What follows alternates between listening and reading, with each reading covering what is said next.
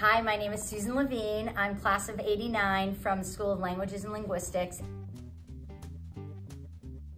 I was the year of Alonzo Mourning and Dikembe Mutombo. I went to absolutely every basketball game.